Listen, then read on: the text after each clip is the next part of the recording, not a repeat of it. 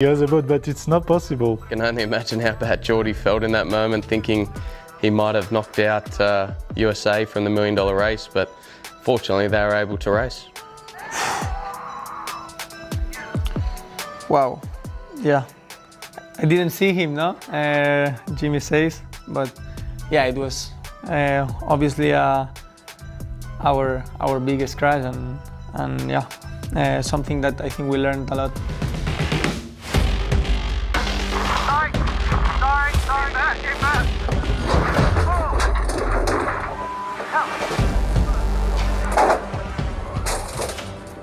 Oh, I know this one. Oh my. Oh. It's funny hearing Chris's voice, because I'm so used to it now. Wow, wow, wow, wow. Oh, I think that's one of the worst ones. Yeah, our old mate Nathan, we didn't see Jimmy. That's the first thing I told him when he was driving our boat, is like, just look for starboards, don't crash. Oh wow. Yeah, that one never gets old. Yeah, we had a pretty good view of this one actually, and you never like to see boats come together. Wow, that was strong.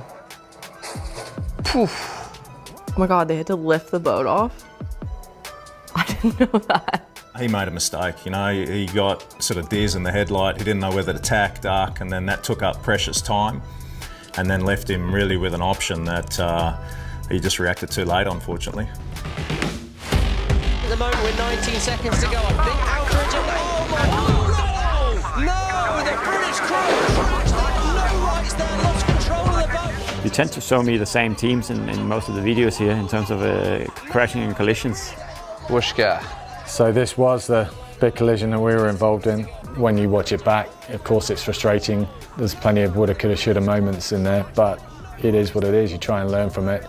As I said, that was a very difficult situation where we just didn't see the boat till it was far too late. We actually hit the French trying to get through the gap to lure to them. I think this probably has been obviously not the biggest crash on SailGP. Ah, that's a race ender. The sound of this crash was unbelievable, to be honest. This moment I actually completely understand. This was a late afternoon in Sydney, and the sun was right in the position where Japan are. I remember in practice, there was one time Japan was coming up at us, a white boat, and they were right in the sun. It was very hard to see them. So I do totally understand how that happened, and now SailGP has changed the way we do things to make sure it doesn't happen again. Man, it's tough. But same problem is due to the blind spot in the wing. It's good watching, eh?